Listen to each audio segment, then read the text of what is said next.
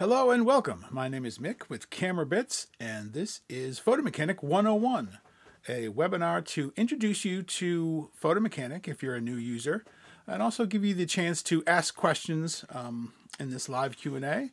If you like, you would do that via the chat for the YouTube video over on the right-hand side. We are going to be doing a demonstration of some of the basic functionality of Photomechanic. And I'm just going to talk about what it does, what its capabilities are, and then I'm going to do a demonstration of an ingest where I copy files from a memory card over to my computer, show you how I would rate them and cull them, and how I would bring them into an external editor. All right, let me keep an eye on the chat here in case I see any questions.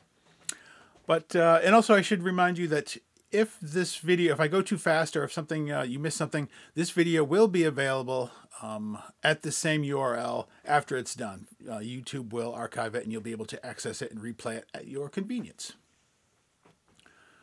All right, so this is Photomechanic here on my screen. What is Photomechanic? Well, Photomechanic is a photo viewer. It's a metadata tool. It's a workflow engine. It's many, many different things to many, many different people. But at its basic, it's a way to view and manage digital photos. Manage in terms of add metadata, rename files, move them around, rate them, get them to where they need to go. In some cases, convert them or transmit them. Really, anything you would do in terms of file management, you can pretty much use Photomechanic to do that. Photomechanic is not a pixel editor. It's not meant to help you with color corrections or compositing or whatever creative things you do with your photos.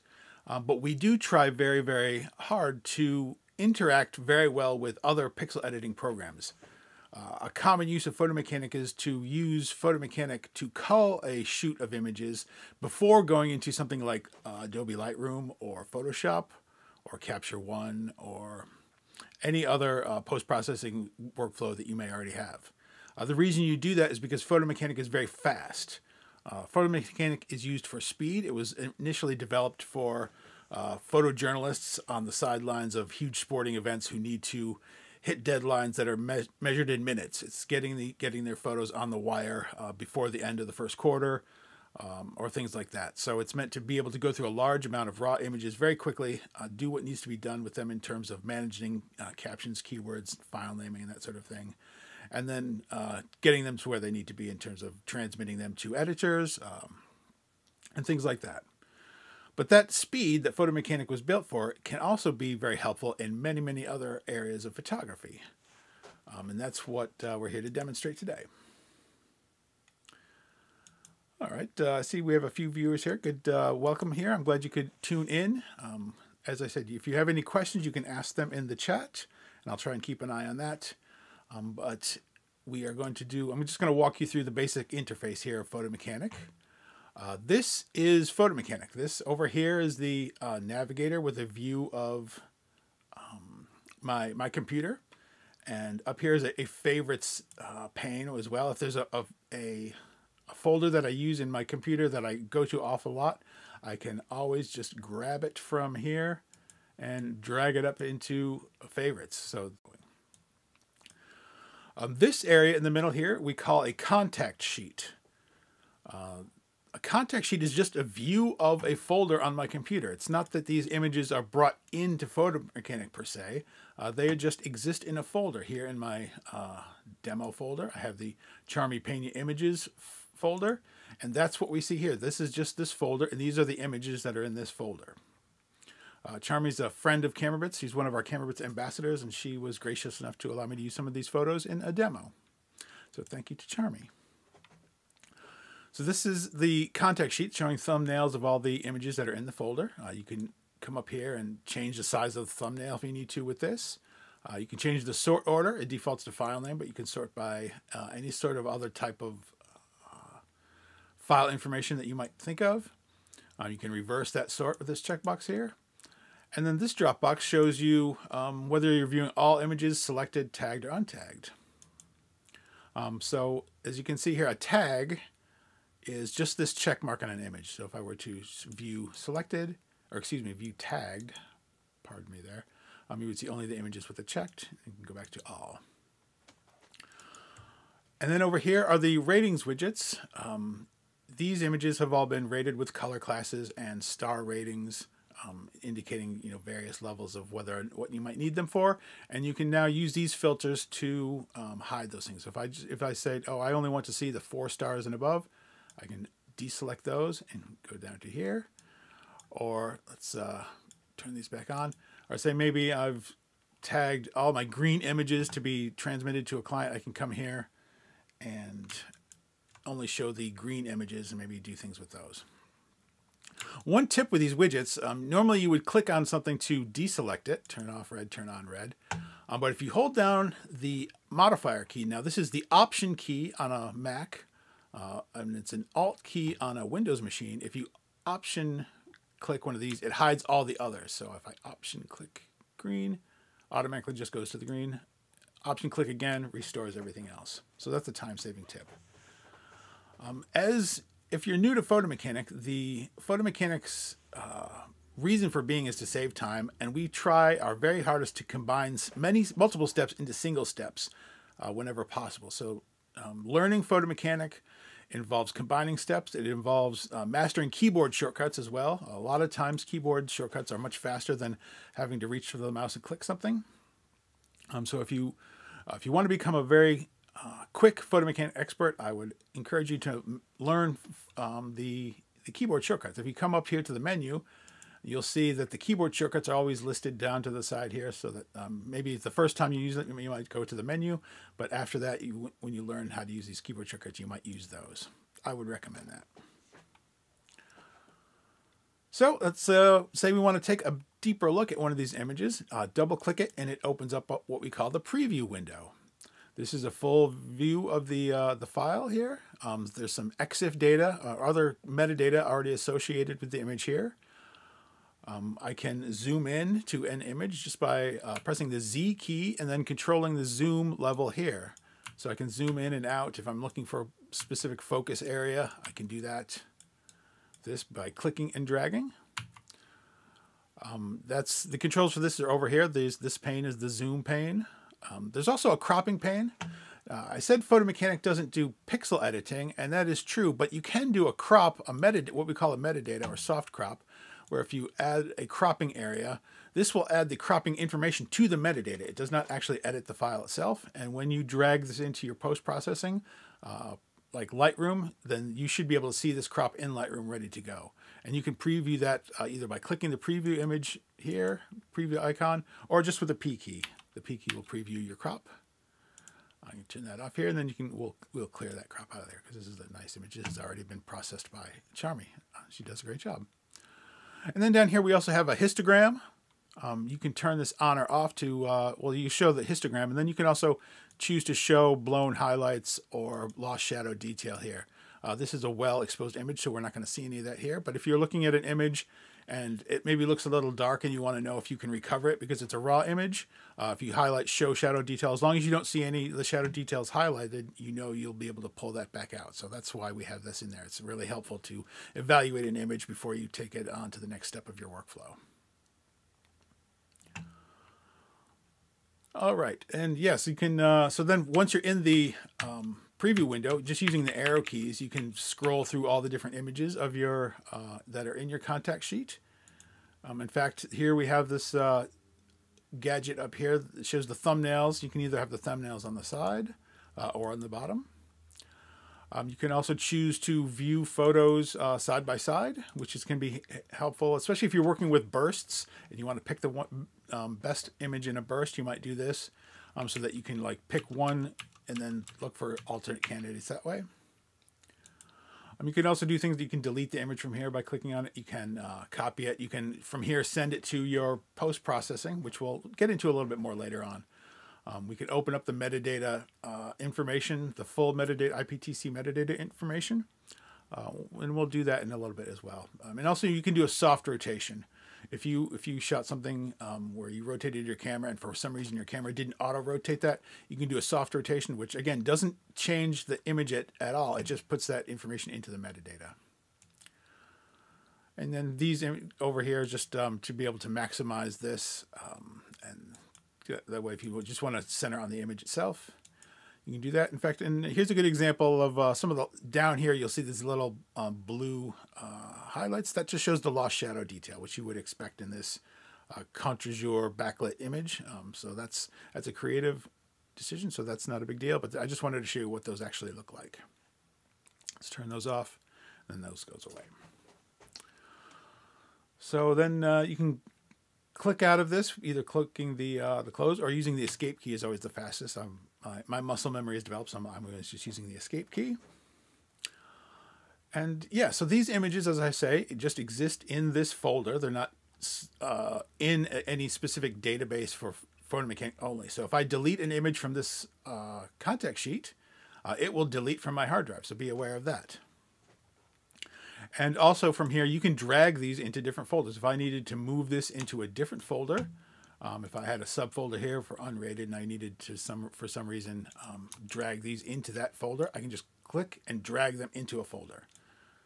If I need to drag these to my desktop, I can also do that. If I'm just working with a desktop and I need to move my pictures to somewhere like that, I can drag them out of Photomechanic, and this will, it acts very much like the File Explorer window in Windows or a Finder window on a Mac.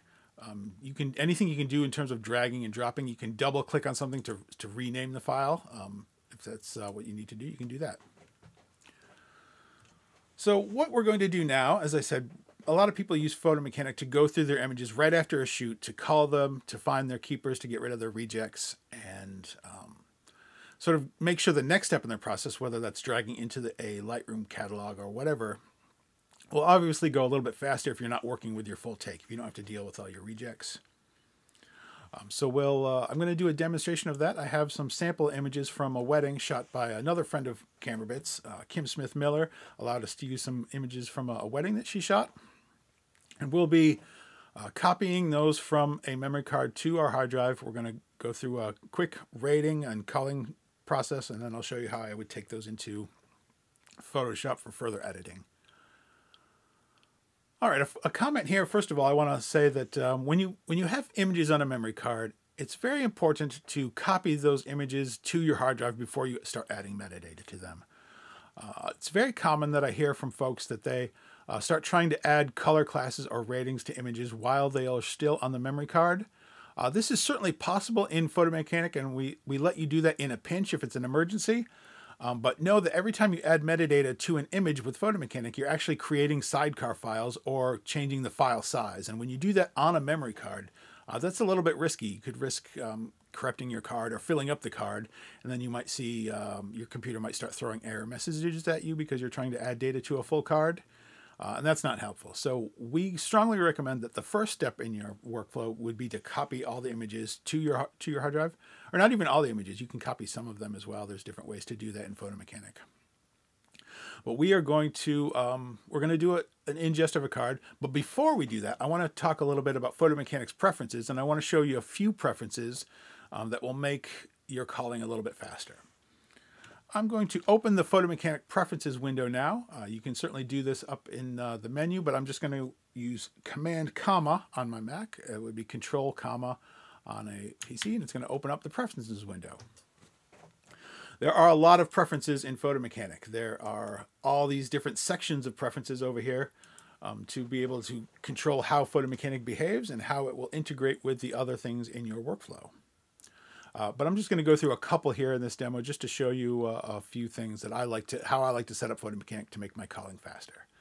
First of all, in the preferences for the contact sheet, or no, for the preview window, I'm going to click down here, and here is a setting. These are all the settings related to the preview window, but here's the setting: automatically advance to the next photo when any of these things are changed. There are three main ways to sort of identify or pick photos in Photomechanic, and that's either by tagging them, adding a color class, or adding a rating. And when you change one of those, if you're looking in the preview window and you add a tag, a color class, or rating, Photomechanic will automatically advance to the next photo. So you don't have to rate an image, then click next to get to the next image. You just will add the color class or rating or tag, and it will automatically move to the next one. This saves you a click and will make you faster. And then down in the accessibility preferences is another one I want to highlight here. The single key shortcuts. The single key shortcuts allow you to add color class or star rating just by pressing a single number key. But we let you choose which of these shortcuts operates for you, whether you want it to set the color class or the rating. I prefer the rating. When I do my coloring, I use star ratings, so that's what I have it set for. But if you want those to set color classes, you can do that as well. You're certainly able to add either one at any time using either the full keyboard shortcut, which involves like a command key or a control key, or you can even just click on the widget in the image itself at any time to add colors or star ratings. But if you're doing it quickly with a single key shortcut, like I'm going to demonstrate, that will be faster for you. So we'll close that out. So I've got a memory card in my card reader now, and I'm going to open up the ingest dialog, which will have all the options that will control how I copy those images to my hard drive. This is the key for this. You can have Photomechanic set up to pop this up every time you pop in a memory card, but I just did Command G to get to the ingest. Would be Control G on a PC. And here we go. Here's the memory card, and here's a lot of different options. The first thing you'll want to do is set your root folder for where you're ingesting these images or copying them to. You can set them here. I'm going to put these actually in my demo folder, so we'll do that here. This is my demo folder. Open that. That's going to the demo. We're going to copy locked and unlocked photos. This is used sometimes if you have a high priority image, you're an event photographer and you need something that you need to hit to the wire very quickly, or something you need to deliver maybe faster than anything else. If you lock that image in camera and you set Photomechanic to copy the locked photo only, it will only ingest the locked photo, so you can get to that and get it processed and off to the wire quickly. So that's what that's all about. And then if you shoot RAW plus JPEG, if you want to maybe only work with the RAWs or only work with the JPEGs, you can do that here as well. This is very important, the apply metadata to photos. In fact, I'm going to open up this metadata template here in a second. Metadata, if you're not familiar with it, is just information about the photo. Metadata includes things like the file name, but it also includes things like keywords, captions, the ratings, the color classes. That's all metadata. The IPTC, which is an international standards board that started with photojournalists, has defined many different metadata fields, whether it's who appears in the photo, model clearances, locations, GPS data, editing status. And when I open up this metadata template, you're going to see a lot of different options. Don't be alarmed by how much data is available to you. You can use this as much or as little as you need, but I'm just going to show you some of the basics here that you might want to use to speed up your workflow. So we'll open up this. So here's my metadata template.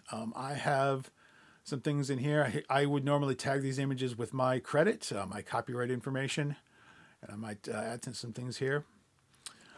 You can also, like I said, put in an event, other things in here. And you can also, it's also possible to customize the screen to hide any of these fields that you don't need. So if you need to do that, that's possible in Photomechanic as well.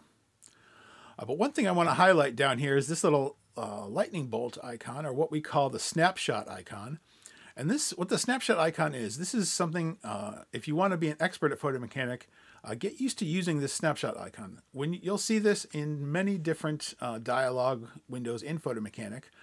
And what that will do will save all the choices you've made in that dialog to a preset that you can use later. For example, I've saved a preset for Kim Smith Miller's images. See, I've created all these presets here. I've created one for Kim Smith Miller, and I'll select that. And it has now filled in all this different things. Here's information about the weddings that she shot. Here's her credit and copyright information, her name, and there's a basic caption that she's going to have in there. So if she's sending these off to a client, or they appear somewhere else, she'll have this caption in there. There's some keywords that will help her search for these things later on. So this metadata is going to apply to these images during the ingest. So while I'm copying the images from the memory card to my computer, this information is all going to be tagged during the ingest process. So it's going to combine the steps of applying this and copying in the same step. As I said, Photomechanic is always trying to allow you to combine different steps into one step to save you time. So we'll close that here. Back to the ingest dialog. Within this destination, the sort of the root folder, you can now really fine tune this. If you want to ingest this into a folder with a specific name, or I often choose directly into a dated folder, then a folder with a name, and you'll see the preview here of where these images are going to go. And then in fact, again, there's also presets here, and I've created one for this ingest. We're going to actually create a dated folder, and then this is going to be the actual folder name. And then you can choose to rename the photos here. We won't get into that, but that's possible if you want to, say, put your name in there or something, or rename them. This is also going to happen during the ingest step, so you don't have to ingest the files and then in a separate step rename them. You can do that here.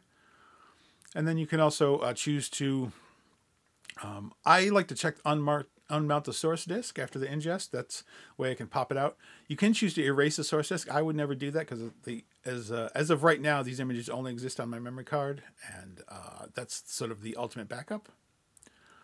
And one other thing I want to show you in the ingest dialog is this incremental ingest checkbox. This is an important one and very helpful for a lot of photographers. This means that if you check this on your first ingest, and you ingest all the images on the card, and then you pop it out and pop it back into your card, into your camera, excuse me, and go shoot. Maybe you just ingested the first quarter and you're back to shoot the second quarter of the game or whatever, or shoot the next aspect of the wedding or whatever you're shooting, and you pop the card back in. As long as you have incremental ingest checked, it will only copy the new photos that exist on the card. So that's one option here that you would want to pay attention to. I'm going to not check this because I've done this demo a number of times. So if I had this checked, it would see that I have ingested these images in a previous demo, and it would not ingest any of them. So I'm going to have this unchecked. But if I was doing this for my personal use, I would probably always have this checked. All right, with that in order, we're going to select the card here, and we're going to start ingesting these photos. And as you can see, here's the status down here in the task window. This has created a folder. Remember, we said it was creating a folder right here. This has been now created in my demo folder. I didn't have to create this folder specifically. The Photomechanic created those folders for me just because of the options in the ingest window. And yeah, so that's again, these are 2 steps saved that I would have normally had to do on my own, but Photomechanic automated those for me. And these are giving comment here. Now these are photos shot with a Nikon camera, a Nikon D70. They're raw photos, but Photomechanic uses the embedded JPEG in the raw file to be able to show things very quickly. Because Photomechanic doesn't have to prepare the raw file for rendering, it's able to do things much quicker. So for this call, I'm going to open up the first one.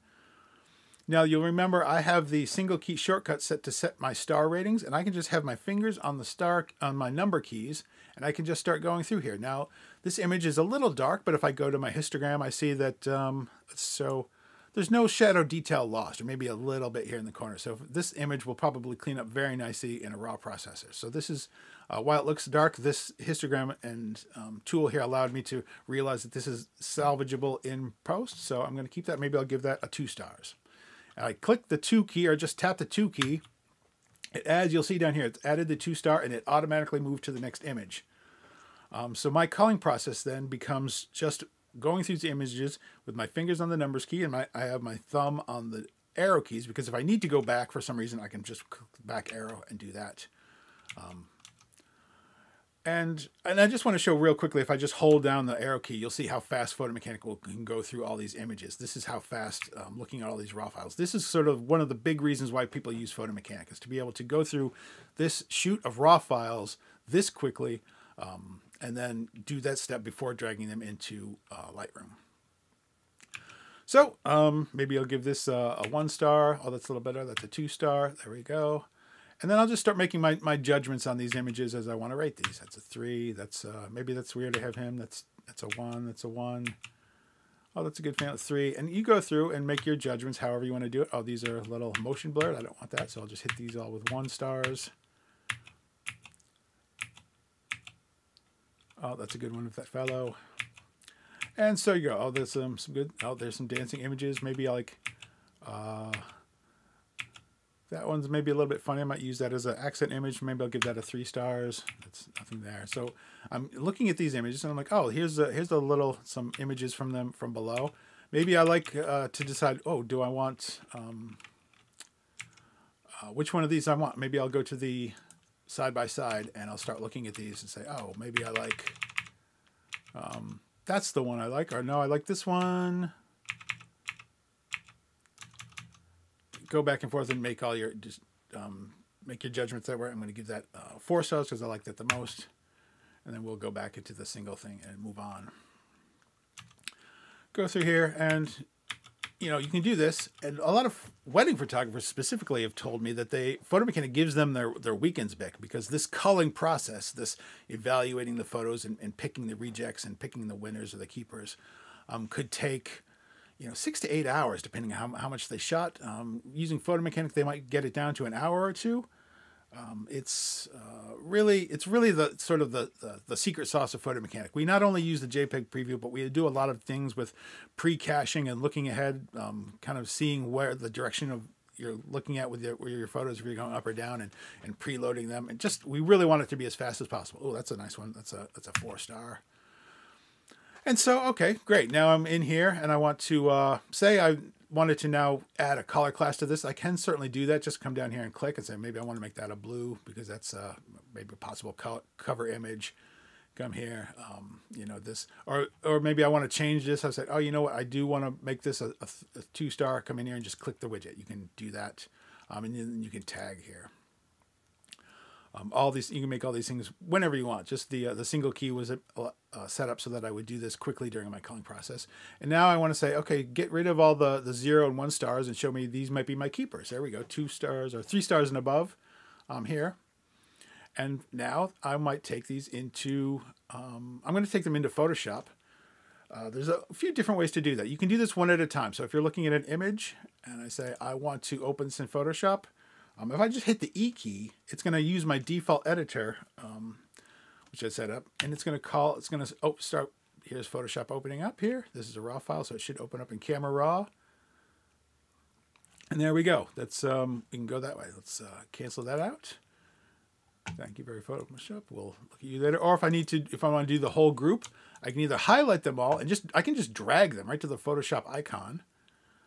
And the same thing is going to happen. These are now all opening up in Camera Raw down here. I can go through in Camera Raw, do my edits.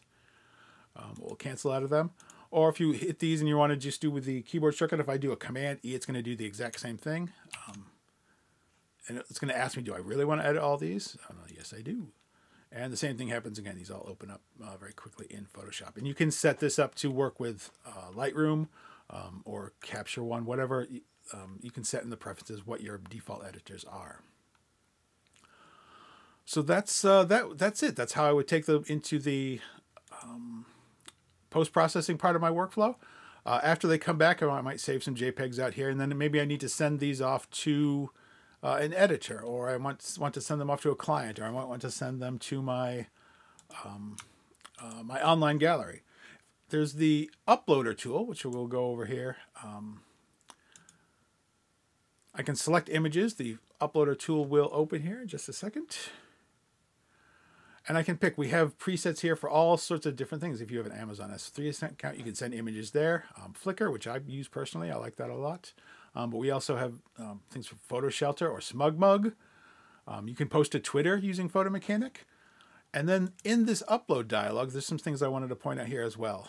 You can make copies of the images and resize them during the file transfer. So say, for example, you shot a concert and the website you're working with says, I need images that are 1400 pixels on the long side. You can come down here to the, say, save as JPEG to fit box, put this 1400. And then when I send these off to, maybe this will probably be an FTP job if I'm doing this FTP. So let's do this again. Save as JPEG to fit box, 1400. And they might say, and we need those images tagged with, your name and the date or something. You can change the rename. What Photo Mechanic will do will be create these JPEGs on the fly, resized, renamed, and then you don't have to save a copy of them. This one has saved me a lot of time as well. I used to save all these different copies for different outlets. They would all be named differently, and it would gum up my hard drive. Then when I went to search for images, I would find the smaller version, and I couldn't find the larger version. It was just a mess. Photomechanic takes that kind of step out of the process. It combines the resize, the rename, all into the transfer, so you can do that in one step, and you don't have to save those images. You can if you want to. You can save a copy if you want to, but I wouldn't, and then you can send those that way. So that's another example of using Photomechanic. All right. I'm checking the chat in the video here. Oh, hey, Jeff Vogan, Sport Dad. He's a incredibly fast photographer and processor of images. He's a Camera Bits ambassador. Great to see Sport Dad here. Nick, I've seen you in these as well, so good to see you. And then we have a question: how to put the taskbar in the sidebar? Oh, this is a Mac OS thing, I believe. I can't remember how I do this. I think if I right. Oh yes, if I just come down here and I right click on it, I can position on screen, left, bottom, or right. That's a Mac OS thing. That has nothing to do with Photomechanic, but that's how I do that. I like it on the left. I can put it a lot of the defaults to the bottom. I just like it on the left because I like more vertical. I don't always use the horizontal area. Hopefully that happens. Let's see, Tracy says, I'm interested in trying to do my keywording in PM. However, if I later decide that I don't like it, is there an easy way to remove all keywords on export? Yes, there is, in fact. And I'll show you, first of all, just the basic removing of keywords. So let's take a look at this image. I'm going to click the I key here, and it's going to open up the metadata info for this one image. And we can see here's the metadata that I had tagged in the ingest step that's here. But if I now say I wanted to remove the keywords from all these images, I'll select them all. I can do a multi-select where I click on the first, hold down Shift and click the last, or I can just do Command A to select all, which is probably the fastest. And I'm now going to do Command I, and this is going to open the metadata template. The metadata template is very similar to the metadata info panel, but the template is used when you want to do things to multiple different images. So I have some images in here. But say I wanted to remove all the, first of all, I might clear this, and I can just check this box. I'm going to apply this to the keywords, leave this empty, and I'm going to apply this to all the images. And now if I open up this image, let's hit the I key for this one again, you'll see the keywords field is empty. So that's here, that's gone. That's how you would that's the basic removal of a keyword field. If you wanted to do the on transfer, let's go back to the uploader screen. I'm going to send this to someone. Here you can do that as well. You can apply the metadata IPT template, call this up, and then do the exact same thing here, and it will apply whatever you put in this metadata template. It will be applied to the image that you transfer. So if, say, you want to remove the keywords only on the images you're sending off to a client, but save them on your own, you can certainly do this. Just create this, or maybe they want you to clear all the metadata. So you can check all these boxes that will clear all the metadata, just for the transferred images, but keep the metadata in your own. Yeah, that's a very good question. It's a very, very useful thing. So thanks for asking that one. All right. And that's basically it. That's the basic use of Photomechanic. Like I said, there's a lot of other things you can do. There's complex ways to use Photomechanic to rename files. You can use insert different parts of the metadata into file name. It's really, really very powerful, and it can certainly take a while to learn, as with any complex program. But this is where I would start, and I would recommend, say, mastering these basics, especially using keyboard shortcuts. My muscle memory to open preferences, again, Command comma, very quick. If I need to open up the metadata, hit the I key while it's selected. Things like that. Command I to open up the template. Those are some of the bigger ones that will save you time. So that's it. Thank you very much for watching. Let me check the chat to see if there are any other questions. Oh, let's see. I missed one from David. Will stars that I assign in Capture One survive when I send selected raw files back to PM? This is a great question. Capture One deals with some raw files a little bit strangely. It will never touch the raw file. It will create it will update I believe the XMP sidecar. And forgive me, I'm not a Capture One expert, but if you have Capture One setting ratings and you make sure that Capture One doesn't just simply add the rating to its own database, but it updates the file itself, then it will see those, Photomechanic will see those ratings. The exact same thing with Lightroom. If I rate an image, say 4 stars in Lightroom, there's a command in Lightroom that says update the metadata of the actual file. I would do that update, and then as long as the metadata is either in the file or in the sidecar for the file, Photomechanic will see that. These ratings and color classes are meant to be portable from different application to different application. So that's so it should work, but that would depend if you're going from Capture One back into Photomechanic. That would depend on getting Capture One to update the metadata in the actual file. I believe Capture One just defaults to just putting that information in its own database. So you might have to figure out how to do that.